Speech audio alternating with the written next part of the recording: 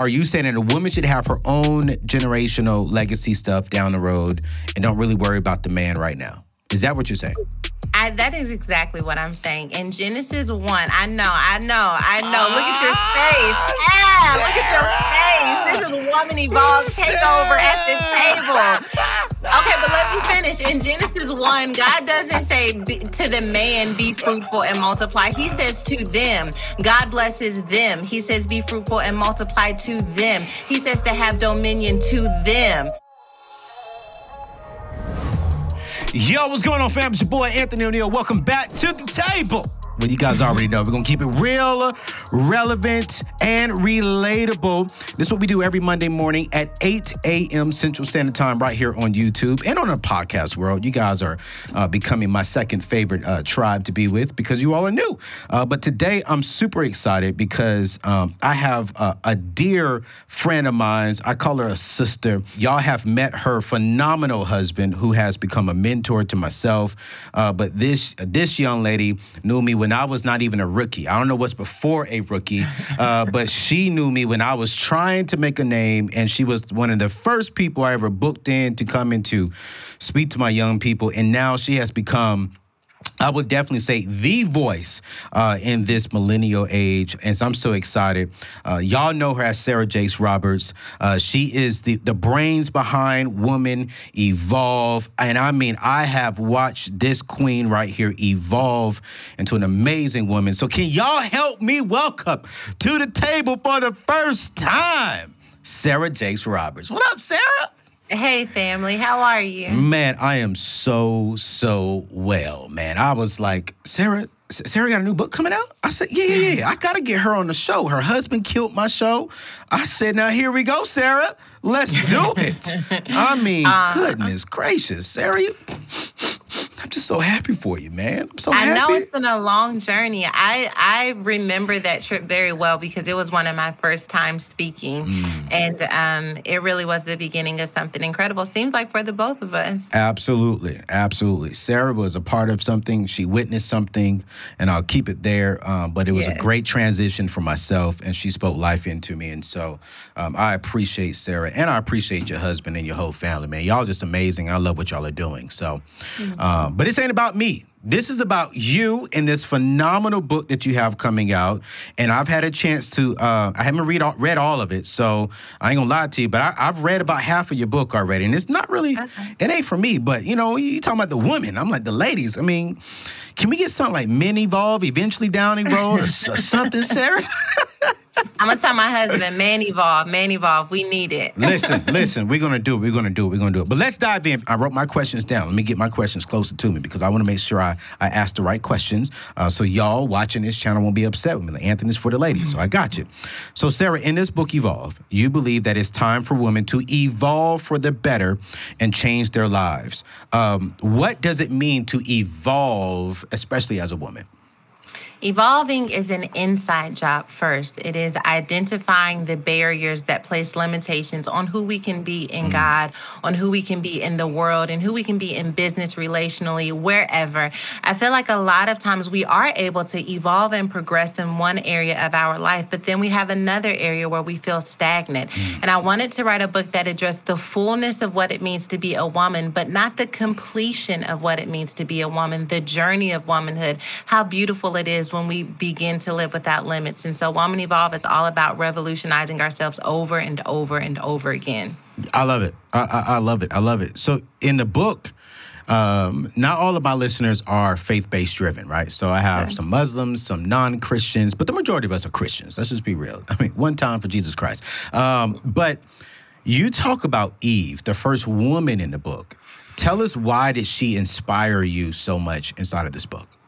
Okay, so I love that we are talking to all people because everyone can relate to Eve, whether you are a person of Christian faith or of Islam faith, wherever you are, we know Eve, we know her story, and we know for the most part that her story ends when she eats from the forbidden fruit. That's when we stop telling her story. She messed it up for us all. If you're like me, you grew up in church saying like, yo, when I get to heaven, I'm gonna let Eve have it because she had one job. She failed at that one job, and I am going to let her listen, okay, let me stay focused. Stay focused. I had to forgive Eve. Here I am empowering women to look beyond their mistakes, to look beyond their faults. And yet I have this thing in my heart about this woman I've never even met, just heard about in the Bible.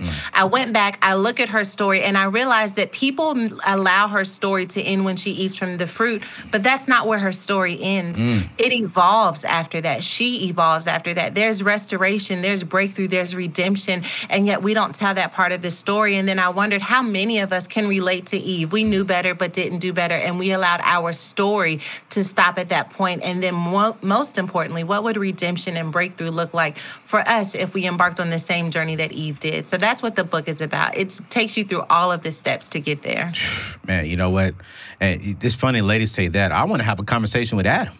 You know, let's talk, bro, for real, you know, because, I mean, yeah, let's stay on the course. We were talking about woman evolve because, Adam, I'm coming to talk to you when I get to heaven. I'm going to talk to Jesus, then I'm going to talk to you, bro. So you said something in a book, Sarah, and I really want you to break this down because this shook me personally, even as a man. You have a statement you said, and I love it. If we can get to the root, we can change the fruit.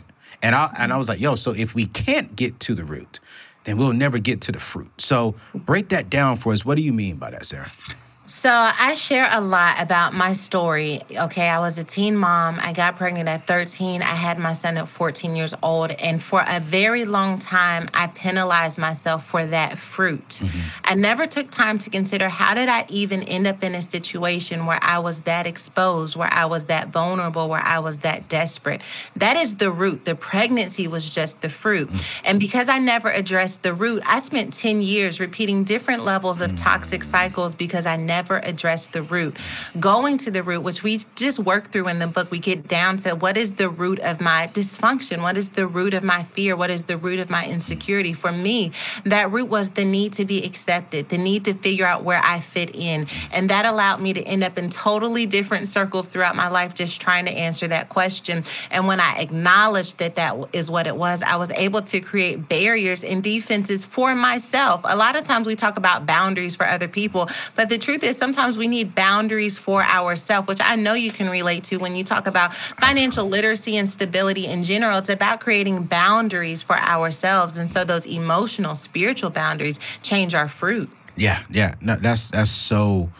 and Sarah, that's one thing I love about you. You're probably one of the realest people I know. I mean, just to hear your story, to see where you come from, I'm curious because I think let's just be real, we all have some stuff in the past that we need to evolve from, that we need to learn from, that we need to get over. Heck, you said you're a teenage mother. By the grace of God, I'm not a teenage father. You know, I'm practicing what I'm practicing now, but I have a past as well. How do we learn from our past? How do we learn how to evolve from the mistakes that we've done so we can grow and experience everything God has for us? You know, the key to what you said there is how do we evolve? What I spent a long time trying to do was disconnect from what I did. Wow. I wanted to bury it. I never wanted to see it again. I wanted to disconnect. And I actually think God's graciousness allowed for it to be a child, right? Because if you were experiencing other issues, other circumstances, you could probably draw a line in the sand and never think about it again. But I was there with the evidence of this fruit every single day. And because of that evidence, I learned that we don't disconnect. We don't divide ourselves. What we do instead is we embrace ourselves. We embrace every part of our life, and we find the wisdom connected to those wounds. We find empathy and self-forgiveness for ourselves. We receive the truth, a higher truth for ourselves, and then we evolve armed with that truth, not with shame, not with guilt, not with disappointment, but armed with the truth of who I am today could not even be possible if it wasn't for what I went through then. Did you know that there are nearly 45 million American people that total up to have $1.6 trillion in student loan debt? Did you know that one of the main reasons preventing people from building true and lasting wealth are student loans? The average person will graduate with $35,000 in student loans, but a fifth of these people will graduate with a mortgage payment but don't even have real estate. That's right. They graduate with $100,000, $200,000, $300,000 in student loan debt. And when I wrote the book, Debt-Free Degree, and I was out there on book tour, and people were asking me, hey, I'm getting this book for my child, but what do you have for me? I have student loans, and I need to pay them off but I need direction. So I wrote a book called Destroy Your Student Loan Debt, the step-by-step plan on how to pay off your student loans. I want you to get the book. It's only 55 pages long, and I literally walk you through step by step. How do you refi your student loans? How do you pay them off quicker? How do you negotiate some payments lower? I walk you through every single thing. It's a quick read. And if you buy it, it's only $10. $10 can save you 10 years. Get the book right now. Go to anthonyoneal.com, anthonyoneal.com, and change the next 10 years of your life.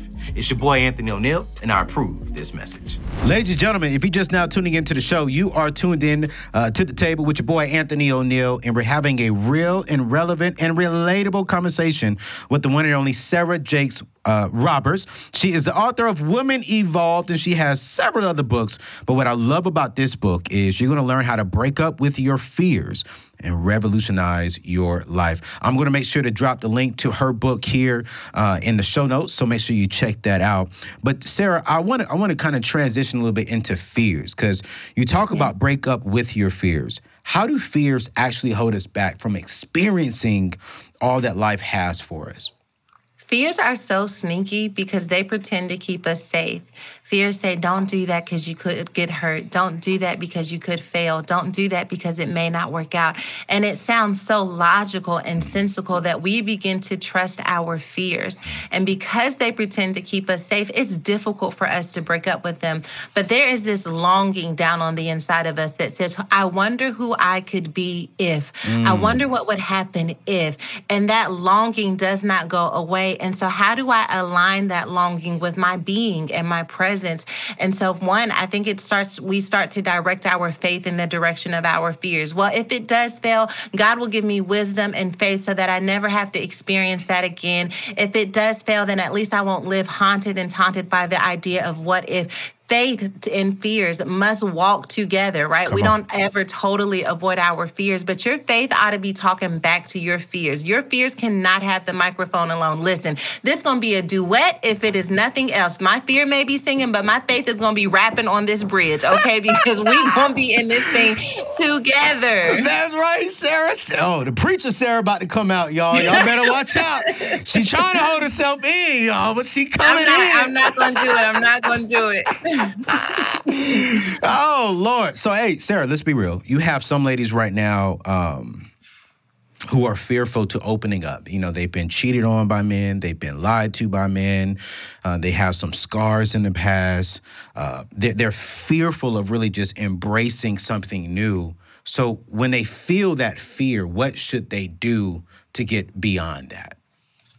Whenever you have been in a toxic relationship, especially if you've been in a series of toxic relationships, it is perfectly normal to come to a place where you're like, you know what, I'm not going to do it again at all. But that's not how we're supposed to live. We're supposed to live free and we're supposed to live open. And so instead of treating those relationships and situations as if I'm never going to do it again, we have to ask ourselves, how can I learn from this? Who was I when I engaged in this relationship? A lot of times we experience red flags or pink flags or orange flags, but we ignore them because we see so much potential in a person. Who was I? What was I in need of? Dissecting who we were in that moment is so important so that we never have to repeat that cycle again. The other thing I would say is we don't have to be desperate. We can be so fulfilled in our identity and who we are. I was a single mother.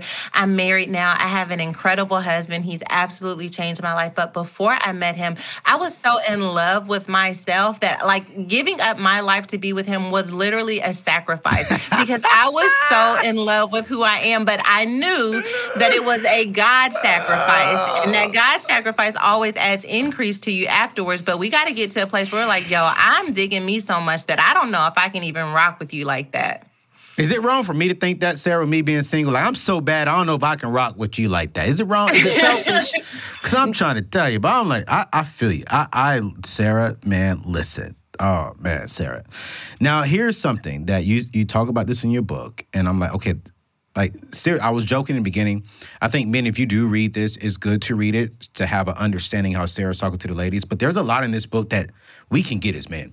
And you said something in there, one of the biggest fears holding women back. But I want to say one of the biggest fears holding people back is fearing what other people think about you. And that's not just for ladies. You know, I'm gonna keep it a stat. Like, I that's my biggest fear to this day.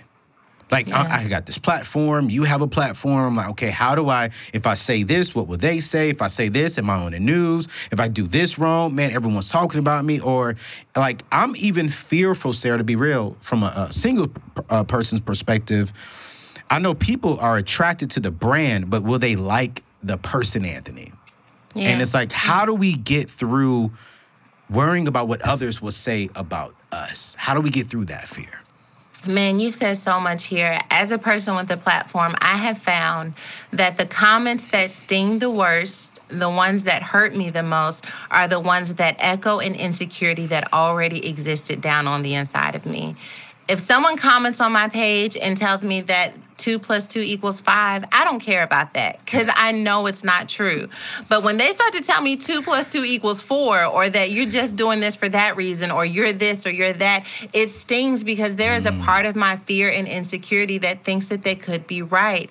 And then I have to do the work to work through that. So when it comes down to what people think, I think we have to dissect why it stings so much. We have to do some self-introspection and investigation. Why did that hurt so much when they said that? Yeah. If it's not true, is there a part of me that believes it? And as it relates to more intimate, personal relationships, we have to come to a place where we are willing to give people in those intimate relationships the authentic version of who we are. My husband tells this story about when he came to Dallas to visit me on our second date, that I took my makeup off when he was coming by my house because I don't go to bed with makeup on. So he was coming by to say goodnight and say that he was leaving town. And I took my makeup off and I answered the door without my makeup on. And he was like, you were always the realest to me because of that. But I'm like, listen, I don't have time for you to fall in love with a perversion of me that I will not be 24/7. Now, I'm going to put on these brows, I'm going to put on these eyelashes, and we're going to do what needs to be done. But 24/7, I'm basically going to be looking like this. So I was like, this is who I am up front. Sarah, Sarah. Hey, listen, all the brothers watching this show right now are going to be like, hey, Sarah Jake said on her second date, she took off the makeup. Can you take off your makeup, please? Oh, Lord, don't get me in trouble with the sisters. But, I mean, you did that, and you didn't really care about what you wanted him to see, the authentic self. And it's like, I'm pretty sure you cared about what he thought about, but it's like, hey, I want to give you the real up front. Whether you like it or not, let's have that combo. Relationships are invasive. Yeah. And that's why a lot of us end up having emotional withdrawal. Yeah. We're in relationships, but we're not totally in them because they are so invasive. People want to know why you think the way you do, why you show up the way that you do. And you have to invite someone into this deep, sometimes childhood trauma version of who you are. So we don't even have time to pretend on the surface level, because if this continues moving in the direction that it could move, you're going to be all in my stuff, all in my issues and struggles. And so as much as we can keep it real, I think that that's better. Sarah Jakes Roberts, Lord have mercy. This is why y'all need to be following this woman right here, because I follow her podcast. I listen to her show, and I'm gonna drop all her information in the show notes. So don't worry about that right now. But this is just, I think this is like out of 10. This is like 5.5 of Sarah. Now on her show, Sarah, she gonna keep it. She gonna listen. Get with. Now that you watch the show, it makes me want to start acting right. Yeah, I mean, I get it. When you get on somebody else's platform, I rock with you. I get it. But I'm telling y'all right now, go to her show. And if you like what you like here, you're going to be in love, because she is the definition of real, relevant, and relatable as a woman of God. You're not going to get no preacher who sounds like a preacher. You're going to get a preacher. You're going to get a woman, but she's just so real.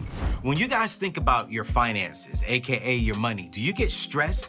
Do you get anxious? Do you feel like, hey, where do I start? How do I begin? What do I do? Well, check it. I totally get it because I remember being 18 years old, being a young man, living paycheck to paycheck, homeless, sleeping in the back of my car. I totally get it. But I got something I want to share with you that's going to help change your financial future. And this is called Ramsey Plus. Ramsey Plus is going to give you this step-by-step plan, the step-by-step guide on how to change your financial future. Inside of Ramsey Plus, you're going to learn how to get an emergency fund, how to get out of debt, how to start building wealth, how to start investing. We're gonna teach you everything you need to know on how to change your financial future. So, for right now, if you text the word AO plus to 33789, I'm gonna give you a free 30-day trial. Now check this out, you guys. Let me be real with you, all right? Can you think about what can happen if you commit to 30 days? What those 30 days can do for the next 30 years of your family's life and your life? Listen, I can't say nothing else. Text the word AO plus to 33789 so you can change your family's future. This is your boy Anthony O'Neal, and I approve this message. So my team wanted me to ask you some questions as well. So these questions are coming from my team. Now, I thought this was pretty good. You said the hope of tomorrow is buried in the seeds of today, but seeds don't sprout without work. And work cannot be deemed effective unless there is a goal attached to it. So I got to ask this question. I totally believe in goals. But from your opinion, why are setting goals important for success? Oh, goodness. Okay, so before we even get into the goals conversation in the book, we've done a lot of inner work. And now we're kind of thinking in the highest version of ourselves in this book. Goals are important, but not just like short-term goals, generational goals. We talk about our ability to be here in the earth, not just for ourselves, but for the generations connected to us. And so I challenge people to, like, if your short-term goal is to lose 10 pounds, then a generational goal is to create a healthy lifestyle so that someone isn't in this position again. How do I connect my short-term goals with my generational goals? And I have tools and practices that help you to connect those dots, but short-term, long-term, generational. Because at the end of the day, we're here to push the ball forward, okay? I'm not just here to make my name great. I'm trying to push something forward so that my family doesn't end up in this same cycle over and over again. We talk about God breaking generational curses. How does God break generational curses? He uses people who have decided that it has to end with me. And if it's going to end with you, then your goal has to be bigger than just you. And so zooming out of the picture is one of the keys and reasons why I believe that goals are so important for our purpose in life. You know what, Sarah? You said something that is so interesting. I heard you say something about, think about future generations. And it's like, I know the guys listening right now, I know they're thinking like, well, that sounds like legacy. Well, isn't that the man's responsibility to worry about legacy? And the wife comes on and they work together. But I hear you saying like, hey, no, start thinking future generations, your last name. And then the man is over here saying, I'm thinking about this, I'm thinking about that. They could still do that together. Now, are you saying that a woman should have her own generational legacy stuff down the road and don't really worry about the man right now? Is that what you're saying? That is exactly what I'm saying. In Genesis 1, I know. Look at your face. Look at your face. This is Woman Evolve Takeover at the table.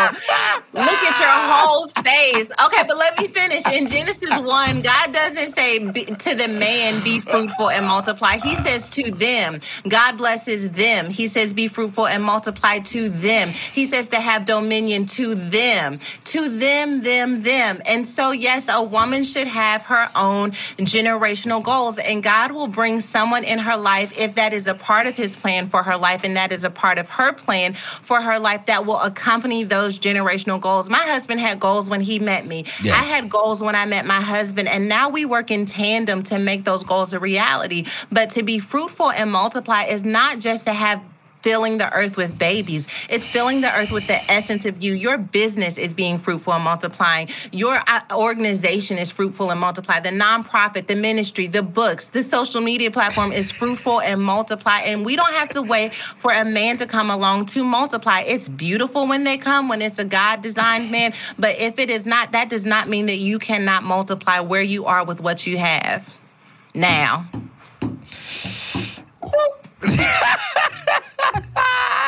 Yo, Sarah, I'll give you that one. I'll give it to you. I'll give it to you. You know, I really will. I think I come from a more traditional background, and I'm learning this. I mean, I'm learning. I'm not saying that I'm this selfish guy and a woman shouldn't come with nothing. But Sarah, let me answer this. You're a strong... because I'm about to get you together. Let's go. What you saying? I'm about to get you ready for your wife. Hey, listen, help me out. I mean, you know what I'm saying? Because, I mean, I want a partner. But now, Sarah, let's talk about you and Torre. Because Torre was booming before he met you. Absolutely. He was killing. Already had a name. I knew Torre before y'all two got married. Now, of course, I knew you beforehand, but I'm like, I knew Torre. I was like, yo, that's solid. And then Sarah, yo, you were booming too. Let's not even front. So it's like, how did you come with everything Sarah had and still made Torre feel like the man? 'Cause I think that's the problem that men have is some ladies come in there saying, my name is Sarah Jakes, and you got to adapt to me. I'm not adapting to you. But that didn't happen with you two. And that's the problem that I have, is when a woman comes to me and says, I've built this, I have this goal, and you have to accomplish and deal with this, I don't feel a part. Yeah. So, what do we do? That's fair, but I will tell you, one of the things my husband told me very early on in our courtship is that he felt like his purpose was to create an environment for me to flourish. Wow. He went into our relationship with the idea of, I want you to flourish because we are together. Okay. And that means that I also had to wrap my mind around the idea of receiving someone who felt like their role in my life was to make me bigger and better and the best version of myself. In exchange for that heart posture, I think one of the things we both have had to do is not be so impressed with our resume that we miss out on the opportunity for intimacy. Your resume does not matter in a relationship. Not your resume, not her resume. Because if you were that big and bad by yourself, then why do you need partnership? But at the end of the day, what we are talking about is partnership. I have a mutual respect for what you do in the earth, so you don't have to prove to me every time we're in a conversation or communication who you are. I already know who you are. I want to help you become more of who you are. And when both people carry that heart when they come into a relationship, then I think we see a lot less proving who we are and a lot more settling into who we are not, but who we could become if we join forces together. Tell Torre, I owe him a tithe. For real. Tell Torre, real. I'm going to send him a love offering. I love how you said, he said it is his responsibility to create a place where you can flourish. And he does that. He does that exceptionally. I've been doing so much press. He's been getting up at 2, 4 o'clock in the morning. He's been driving me to the interview. He's been coaching me through the interviews. He wants me to be the best in whatever it is I do. And, I do the same thing for him. I make him breakfast every morning. I cook him dinner. Like, we are in this together, and no one is bigger than the other. I need him. I need him in my life. And I believe that he needs me too. It's true. That's the realness. See, I wouldn't have a problem with. I want to serve my wife. I mean, this ain't about me, but I want to serve. It is about you, because we need a deliverance, because I be seeing your Instagram, and I just want to see what is happening in your world out here. And I know so many women who would be so honored to be with someone who at least has their finances together, but is your mind together? We trying to figure out what that mind is talking about. Yo, Sarah, I mean, listen, man, you know me. You know me since I was a little rookie, and I'm not gonna sit here and say I'm perfect. I'm gonna be 100. I got issues, that I know I'm working on, and I believe I'm gonna have issues for the rest of my life that I always will be working on. But I think for me, it's hard dating as a brand, because the hardest thing for me is do I feel comfortable giving them the person, trusting them with my heart, trusting them with all of that, and I want someone that I can love, that I can create a safe place for them to flourish. I just do not want to feel like I am in competition with my wife. I want to feel like we are a team and we're building something that our kids will talk about. Do you see yourself outside of your brand? Like, or do you feel in touch with who you are outside of your brand? How is Sarah going to interview me on my show? Whose Do I podcast see? is this? Yo, listen. Just for y'all just now tuning in, this is the Woman Evolve podcast, just on the table. Do I see myself outside of my brand? Yeah. Absolutely. Man, listen, when I go home, Sarah, my team will tell you, Anthony disconnects. Like, I love my brand. I love it. I mean, that's who I am. But sometimes I just want to go home and just cut off everything and just, just escape, And so... I would just say to you that a lot of times, it's the same thing that you actually say about women is like, I think a woman wants to know, where does she fit in your world? Not necessarily your brand, but like, where do I fit in your world? And if the only thing she sees is your brand and you are afraid that she won't see beyond your brand, it seems like a self-fulfilling prophecy, because at the end of the day, where do you need me? Where do I fit? So I do think, there could be something to a level of vulnerability being tapped into that would allow for a woman to see how she could be a partner in your life. So how do I do that, Sarah? I think I'm doing it. I don't talk about my brand.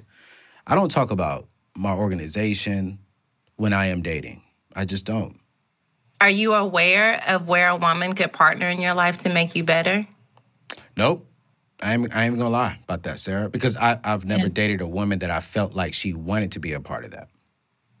Yeah, but if the woman is not out there and there is no vision for her, if she were to come in, then she could be standing right in front of your face and you wouldn't really know it. I think there's something to, like, what does partnership look like for me?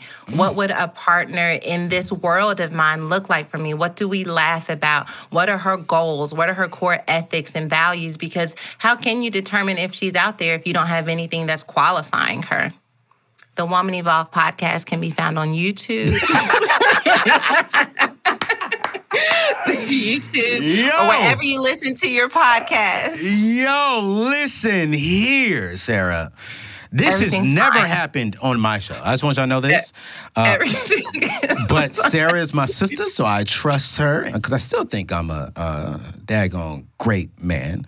But that is fair, Sarah. I mean, I think that is something that I promise you I would do tonight. I will definitely sit down, write out where can my wife help me become a better man? Like, where does she fit in my life?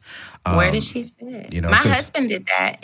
But the night before we met, it was just business, our first meeting. Yeah. But the night before we met, he wrote down who he wanted his woman to be and then who he would be to that woman. And we had our business meeting and he wasn't even thinking about that list. It wasn't until almost a month and a half later when we saw each other again that we kind of felt some chemistry. Right. And then he started comparing who I was to the list. We need a vision for this. We need a vision. How can we have partnership without vision? You wouldn't get into a business partnership without a vision. Absolutely.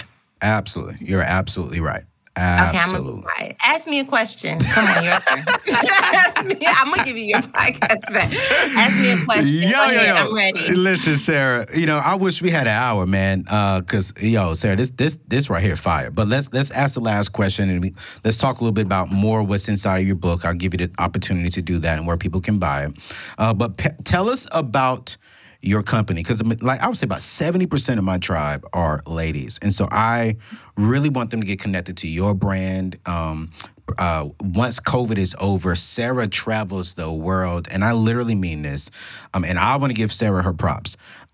Sarah is the daughter of Bishop T.D. Jakes, but while she loves her dad, I can say this, she has built the platform off of her and her husband, not her father's name. And when she goes into arena, Sarah Jakes is packing out rooms with her message because it's just fire. So Sarah, tell the people more about the company Woman Evolve. What all does it do? How are you helping ladies? And why should they be rocking with you? Man, Woman Evolve started. I had this revelation about Eve. This was almost 3 years ago, and traditional model was like we should have a conference.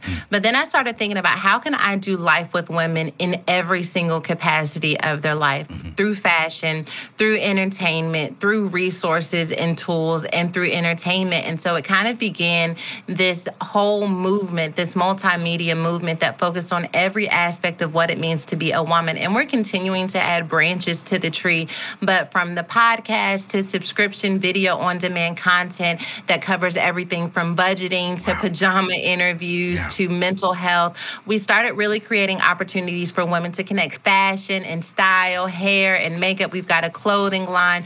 We've got all of these different things that we're doing. We've now got Woman Evolve chapters into prisons. I have so many plans for like transitional homes and things that I want to do to continue to help women evolve. And so what began as what I thought would just be a conference has really taken on this life of its own, and I've tried to be really sensitive to what would work. Our events, I think, are so much fun because, of course, I'm going to preach, and we're going to have this moment where we have this radical divine encounter with God. But during pre-show, we're like swag surfing, we're listening to music, we're having dance because I want women to feel safe enough to bring all of yourself into this room. Let's not act like you did not hear Beyonce's new album. Let's not act like you did not come here with your eyebrows done and your hair laid. Okay, bring all of you into the room, and that's who God wants to touch, and then we'll see what happens from there. And I've just been so blessed that God sits in the room, lives are changed and transformed. It's incredible. Yeah, Sarah, my mom came to your Woman Evolve, and she was like, can you please tell Sarah it blessed me? And she was like, and she is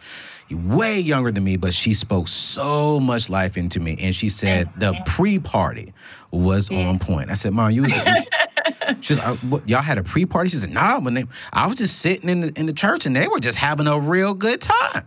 And I said, I said, Mom, that sounds kind of weird coming from you, but okay, all right. So I love it. I love it, Sarah. And her fashion is on point. I've everything you've put out for men, I've purchased, which is so dope too. Like I'm like, yo, Woman Evolve putting out some men clothes. Like I got the jacket. It was a tan jacket. Yeah. Fire. I was like, okay, yeah, I'm rocking with this. So Sarah, how can they get your book, Woman Evolve, and tell them a little bit about whatever we didn't talk about in today's interview, what else is important in this book and why should they get it?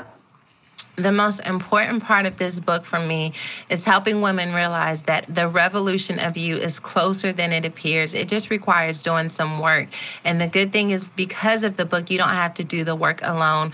Woman Evolve is available wherever books are sold. You can get plugged in with the movement and be a part of all of those things I listed. Just follow us on social media. We'll do the rest from there. And I'm on all the socials at Sarah Jakes Roberts on Facebook and Instagram and at S Jakes Roberts on Twitter. Yo, follow her. I'm gonna put all her information in the show notes on YouTube. Do not come for me on YouTube because don't forget this is my show. And if you want to come for me, go over to her show and talk to Sarah about what she made me say on my own show.